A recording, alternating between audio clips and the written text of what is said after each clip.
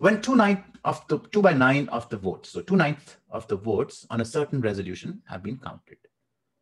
When this has happened, 3/4 of those counted are in favor of the resolution. Now, let's make sure we get this. So some total number of votes, out of those votes, some fraction has already been counted. And out of the votes that have already been counted at this point, out of those votes, 3/4 are in favor. Not 3/4 of total votes, 3/4 of those counted. Here also same thing that we dealt with that motorist question. It's essential to understand 3/4 of what? 2/9 of what? Of the votes on a certain resolution. So of a total votes on the resolution. 3/4 of what? Of the votes counted. So basically 3/4 of the 2/9 votes are in favor. What fraction of the remaining votes? How many votes remain? 2/9 have been counted, so 7/9 remain. Of those votes, what fraction must be against the resolution? Okay, they must be against, so that the total count will result in a vote of 2-1 against the resolution. Fairly complex sentence. What fraction of the remaining votes? Remaining votes I understood, 7/9 remaining. Of those votes, whatever that number is, what fraction must be against? Must be against, so that the total count, so that overall, including the initial votes that had already been counted and the later votes and everything combined, total count will result in a vote of 2-1 against the resolution. 2-1 against the resolution, sorry. What does that mean, 2-1 against? So let's say the total votes are, let's say 9. What does 2-1 against mean? How many in favor, how many against? Now, let me write the other way. How many against? How many in favor?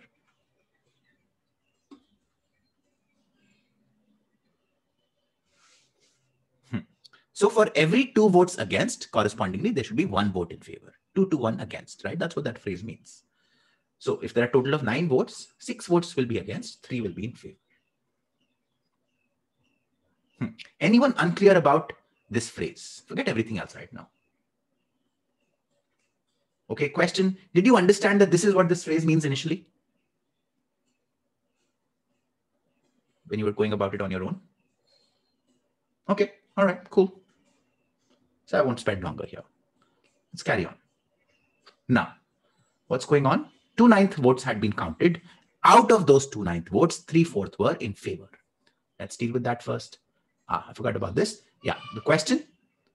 What fraction of the remaining votes? So denominator, total remaining votes. Numerator, number of votes against out of the remaining votes. That's the fraction I have to calculate. Out of the remaining votes, how many are against divided by total remaining votes. And then we have all these conditions. Okay. So initially, what's the situation? 3/4 of the 2/9 votes are in favor. I can continue with fractions. Or I can take a variable for total number of votes, right? V or something like that. I'm wondering though, can we assume the total number of votes to be some number? Does that make sense? Okay, what number? What number should I take? 100? 100? 100 doesn't make a lot of sense. Why not? Because I'm dealing with 3/4 and then 2/9 of those remaining votes. So just to keep life easy, I'd rather have a number that cancels with 4 also, that cancels with 9 also. That keeps my life simple, right? So a multiple of 4 and a multiple of 9. One number that comes to my mind is 36. Or maybe some other multiple of 36 might work out. What's this? Total number of votes, right? So understand, after this, it's mechanical, more or less.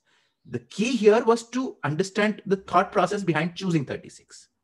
If instead of 36, I had chosen 100 as the total number of votes, then my life would have become complex, right? 3/4 of 175, 2/9 of 100 anyway already is a weird fraction, decimal number and all that. So my life would become very complex. So the thought process behind what would be an easy number to choose for this question is essential. All right. Now, let's say the total votes are 36. What do we know? Initially, 2/9 have been counted. So 2/9 have been counted. That means 2/9 times 36, 8 have been counted already. And what do we know about these 8 votes? 3/4 of these 8 votes are in favor. 3/4 of what? Of those counted, of these 8 votes. So 6 votes are in favor. So far, out of 8 votes, 6 are in favor. This much we know. Now, one more thing that tells me that the remaining 2 votes are against. This is also sorted. So the picture till this point is clear.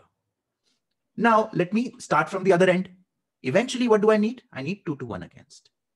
How many votes are there total? 36. So 36 votes, I need to make 2 to 1 against. So I want to split 36 into a ratio of 2:1. Basically, that becomes 24:12. Right? If it's clear to you straight away, otherwise, basically 36 divided by 2 plus 1 times 2 is 2. 36 divided by 2 plus 1 times 1. So 24:12. That's the ratio of against is to in favor. Eventually, out of the 36 votes, 24 need to be against, 12 need to be in favor to achieve what they want to achieve. Now, it's a matter of just collecting all information systematically. Eventually, 24 votes need to be against. What's the question? What fraction of the remaining votes must be against so that this happens? How many votes remain? What's the denominator? The total votes were 36. 8 had been counted. So remaining votes are 36 minus 8. 28. And next, of these 28 votes, how many need to be against? We already have 2 against votes. Total, we need 24 against votes. So how many more against votes do we need? We need 22 more. That's the fraction we're looking for, 22 upon 28, or 11 upon 14. The answer is A. ACUC.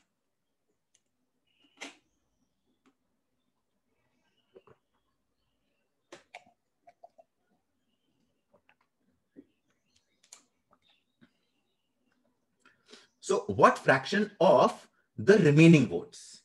How many votes remain at this point, Abhishek? At what point? At this point? Total votes we took to be 36. 8 had been counted. How many remained? 36 minus 8.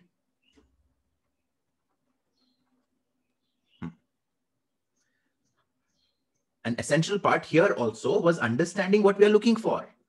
What fraction of what? Of the remaining votes. So the denominator has to be remaining votes. I didn't randomly pick it, right? I explained how I got there. I'll repeat that. So this much was clear to you, Datak, that initially what was the situation? 3/4 of 2/9 of the votes were in favor, right? So basically, let's do one thing. If let's say, let me get rid of all this also. Let's say if I assign the total votes to be a variable V. So basically 3/4 times 2/9 times V. These are the number of votes in favor initially. Would you agree? Where V is the total votes. Now, would you also agree that we can take some value for the total number of votes, because anyway, everything here is in fractions. What fraction of votes and everything, right? We're not dealing with absolute values anywhere. So are you clear that we can take some value? All right, that much is clear. So now the question only remains, what value should we choose?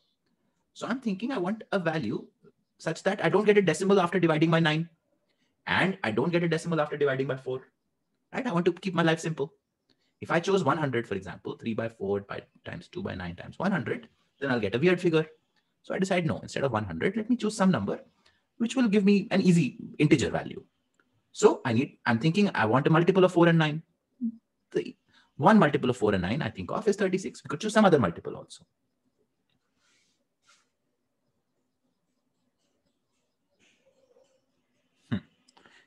Yeah, so 36 was key. And yeah, the thought process behind that, right? It's not about, oh man, I should have thought of 36, in case you didn't. It's about, how did I get there? And plus, I spent time. I spent time first thinking, can I take the total number of votes to be something? I didn't straight away continue, okay, let's assume V and continue. No, I took a pause just to think about those things. Perhaps I could have answered even if I kept V as V. But I decided, no, man, my life will be simpler if I deal with numbers instead of a weird variable and weird fractions. Then I'll get very complex expressions, weird fraction, minus weird fraction, plus weird fraction and all that. Right? I didn't want to get into those things. We could still work it out. Eventually, the V's will all get cancelled and we'll get the fraction. But this is a lot simpler. All right.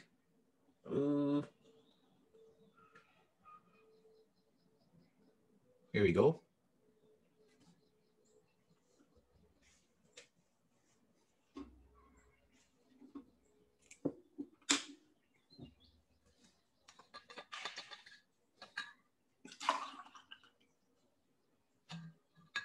Hold on. This question might seem a little familiar to you, huh? No, it's the same screen. My bad here. Yeah, I wanted to cover one more thing about this question before we move on to the next one. All right. Let's discuss that. So I didn't discuss this initially because this itself required a lot of thinking, and maybe it doesn't even become clear after I explain it. But the reason I'm going to explain what I'm going to explain is that we can reach that stage if we continue going deeper. Now, what I am thinking is that of the initial, so what's the question? What fraction of the remaining votes must be against? What fraction of the remaining votes, right? So, okay, I'm thinking in terms of fractions. Out of the initial votes, the 2/9 that have been counted, what fraction of these votes, what fraction are against? What fraction?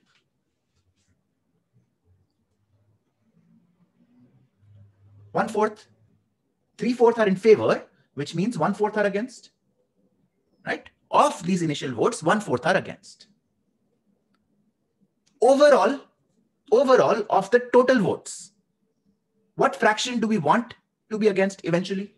Of total votes, what fraction should be against? 2 to 1 against. So overall of every 3 votes, 2 need to be against. So overall 2/3. Are these two lines clear? That initially of the initially counted votes, 1/4 needed to be against. And overall, eventually, I want a situation in which out of total votes, 2/3 need to be against. I'm dealing with against everywhere. AC, is this clear? How I got these two fractions?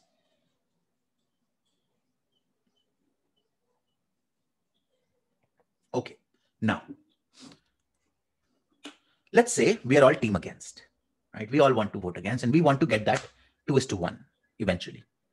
So after the first 2/9 votes have been counted, after that small fraction has been counted, and we hear that only 1/4 are against, we all assemble, we have a small meeting. Guys, eventually we need 2/3. Right now we are at 1/4. So right now we are lagging behind. So we need to pull up our socks. We need to get our A game there and we need to do better. Right now we are lagging behind, right? That's what we would discuss. So of the remaining votes, so the three components here. One is the initial counted votes, one is total votes, and then one is the remaining votes. So total minus initially counted. We need to pull up our game. We are lagging behind, right? That's what we're discussing at this point. So pull up our game. What is that? Or pull up our socks. What does that mean? Of the remaining votes, what fraction should be against of the remaining votes? More than 2/3, yes. Only then will we be able to compensate for the initial lackluster performance. Right? Of the remaining votes, we will need to get a higher fraction. Only then will the overall fraction become 2/3. Because initially we only had 1/4 against. So we need to compensate for that. And therefore, the answer needs to be more than 2/3. And so these three answer choices I can anyway eliminate. Could I get to the final answer? No, but I'm way closer. I'm way closer now than I was initially, right? And what's needed here is all this development. But if I reach that stage where I can think like this, C, D, E, I could eliminate in maybe 15, 20 seconds after reading the question, maybe even less after reading the question and understanding the question. And let's say if I'm running out of time towards the end of the exam, I would definitely do this, right? And I'll be, anyway, even if I had the time and I needed to go, or I wanted to go through the entire calculation, I would still do this because now my confidence is a lot higher. Now I know anyway, I just need to choose out of two options.